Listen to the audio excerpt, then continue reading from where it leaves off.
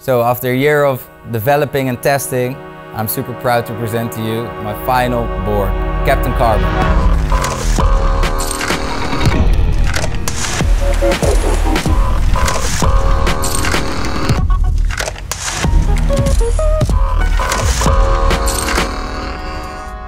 This has been my favorite project for sure, because there's been so much passion and love involved, both from Ray and I, because we didn't have to and didn't want to compromise on any of the material, any of the time, any of the cost. We just wanted the best board on the market, and we made it. Well, I'm so above you, and it's fine to see.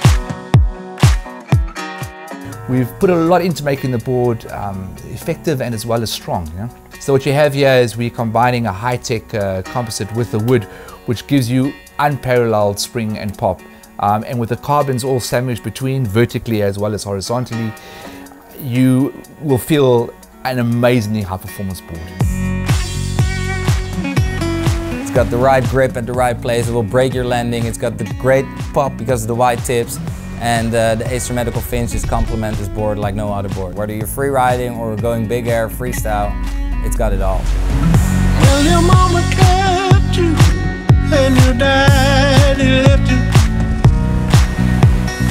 Ruben is quite a perfectionist in what he does, and so am I, so it's kind of a battle to get to the end, and you work here and you work there, but to see him on the podium and see how stoked he was with the board and doing so well, and I think that's where we're happy to be at, you know.